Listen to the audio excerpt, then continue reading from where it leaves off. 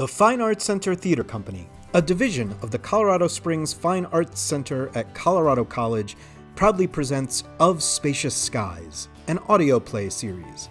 This week, Episode 6, Leonidas, by Jonathan Andujar. It is the turn of the 20th century, and Leonidas Frank Chaney, one of Colorado Springs' most famous sons, is about to make the big choice that would lead him to become Lon Chaney, the man of 1,000 faces.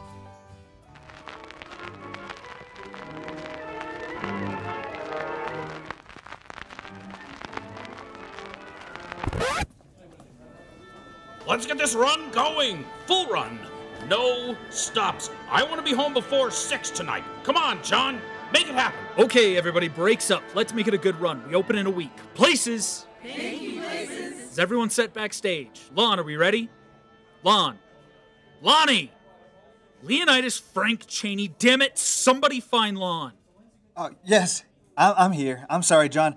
Sorry, everybody, I'm here. We're set, ready when you are. Let's go! Lights up!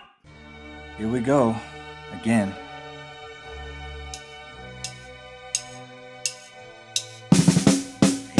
Here's to another backstage adventure, placed in the shadows of a tempest teeth clencher. Working the crew, and I'm feeling indentured. Rather be front and center, no filter, no censors. I'm 18, don't wanna fit into dentures. Moving props all my life at their leisure. To see Lon Chaney in lights is my pleasure. Name and fame together, measure for measure. Lon. Earth to Lon. Huh? What? Yes, John, I'm still here. Come on, Lonnie. We haven't even made it 5 minutes, and already we have to hold. You forgot to set the ropes the sailors use at the top of the storm. I'm sorry, it won't happen again. Here's the rope. I'm setting it now. Down stage of the cargo, like we rehearsed yesterday and the day before, for the last 3 weeks. Got it. We're good. Get your head in the game, Lon. Check your assignments. I've posted them backstage. Lights up!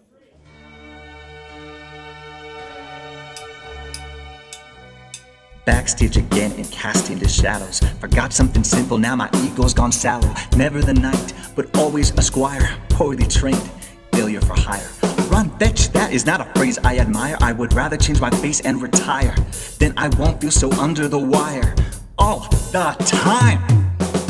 I can ask John again about starting our own company, a place where crowds can come to me and I don't have to be just the pusher of somebody else's properties.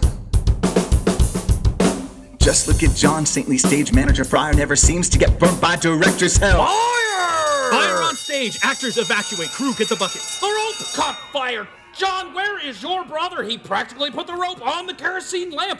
He's done. That's it. I'm so sorry. I've had that rope set exactly the same way this whole time. You haven't been paying attention all day. John, get this kid out of here. I can talk to him. Are you kidding me? Get him out of here. Send him home. Now. Okay.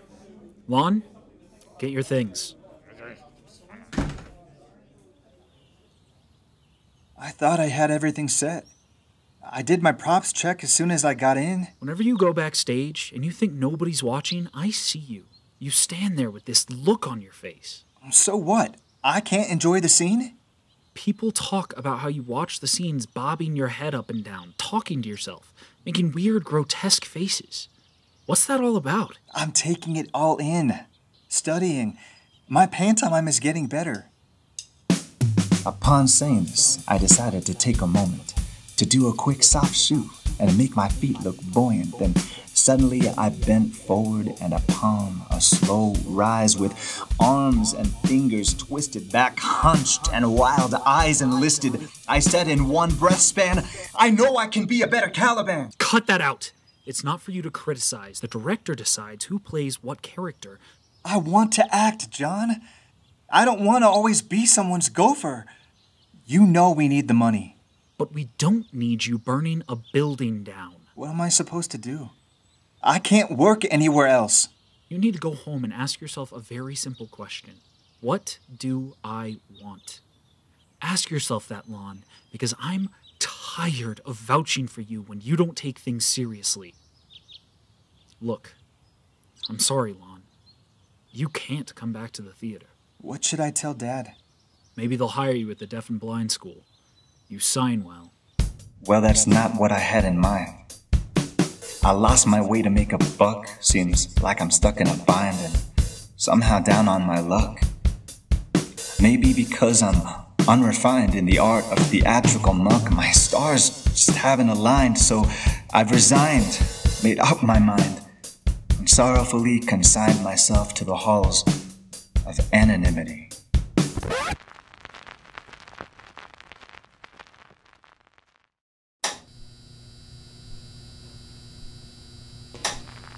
You may think he's happy and free from care. He's not, though he seems to be. 'Tis sad when you think of his wasted life, for youth cannot mate with age, and his beauty was sold for an old director's vision of a play. He's a bird in a gilded cage. So here I am walking on Pikes Peak, the boulevard that raised all of my fly dreams, taking long detours so that I may sneak aside of the Gazette and let my mind scheme up a reason why my life's bleak, since I lost my way to buy ice cream and tell my deaf parents not to wreak havoc with sign language or silent scream at the son who has tried his very best to be more than average, unlike the rest. Oh, Lon, you're here early. A copy of today's Gazette? Yes, please. Lost my gig at the theater. Oh, that's too bad. You're pretty good at that. Thanks. Anything interesting happen in town? Yeah, well, they're still rebuilding the businesses that got burned down last year. Well, that's gonna take a while. Yeah, a nasty thing, fires. Can you imagine how awful the guy must be feeling who started it? All that property damage. Jobs lost. Yes, we can all agree fires are bad, accidental or otherwise. Anything else happen around here? Yeah, well, there's this write-up about the flower carnival this weekend, which could be fun. What do I owe you? Oh, the usual. Unless you want to read it twice. Just the once. I'll catch you later.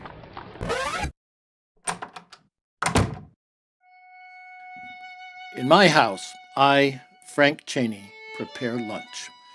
I feel a shift of wind when the door opens. Turn round to see Lon has come home early. I put down the knife used to prep this meal. In the air between us, I ask him why his wrists now have weights attached when he signs. Brings fingertips together, then drops them. Touches hand to chest, knocks wrists together. Fingers gliding in space and time to say that he no longer works with his brother. He carries the paper for his mother like fading ink is all he has to hold. Only thing I can do is hug my son. Tell him that even burnt forests regrow. What I would like to say about my father is that it's not much of a bother to compare him to a mountain in the spacious skies that count him as captor. His candor saves your pain. His bolder hands spell out a sweet majesty above polluted strains of grace. When I walk in the house, he knows something is wrong. Towards him, I cast a throng of finger spells. He tells me, "The best I can give to my family is to safeguard them against all tragedies. Use my power as protector to shield against any and all evils revealed.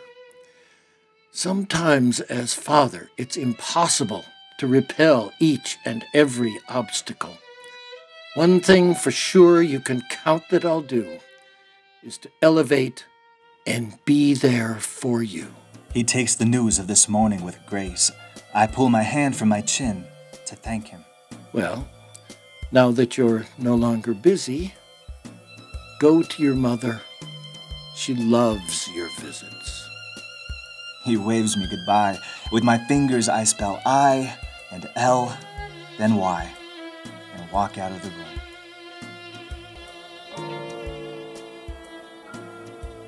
As soon as I walk into her bedroom, she says to me, "Lon, it's so good to see you, love," but she doesn't do it inside. Instead, she pulls her arms out really wide as best as she can. Her joints are partially paralyzed by pain, yet with arms open, she'll grin and crease her eyebrows to say that she missed me.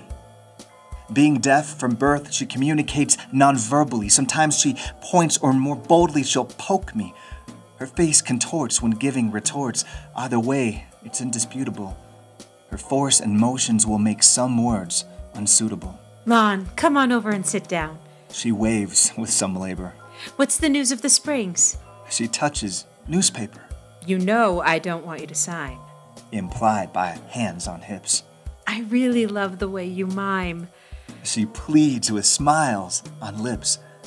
I place the paper down and stand. It's time to watch the news. I bow legs wide and spread my arms. A cowboy got confused. Wave head no, then squint face in pain.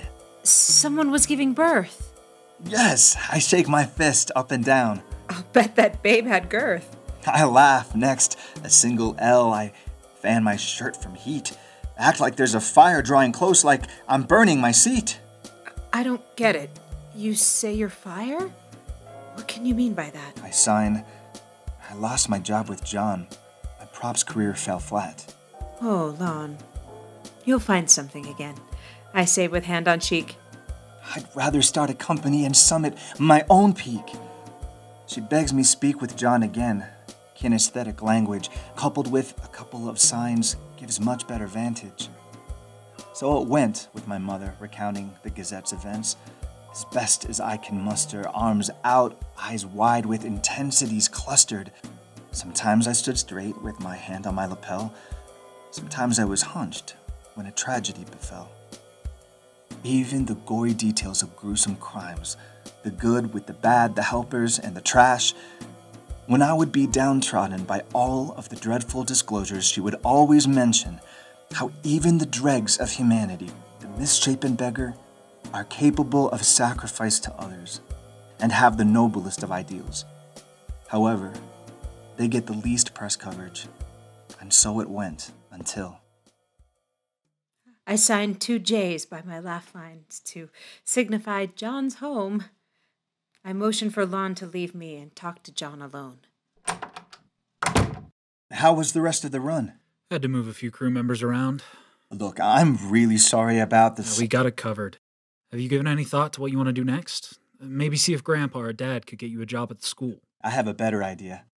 You know that play we were working on? The Little Tycoon? Yeah, what about it? I've been giving it a lot of thought, and I think we can make it work as a traveling show. Oh, you think so? Is it prop heavy? Oh, forget about that. I talked to a few of the fellows who said they will run crew if we had some cash. It's a simple design. You can manage it. Lon, Colorado Springs isn't interested. There are not enough people here to want to watch anything other than Shakespeare. John, I have it all planned out. We can start our own company. The one who couldn't remember his props has it all planned out? I'm serious. I just need you with me. Let me ask you one more thing. What's the question? Have you ever thought about traveling to Los Angeles?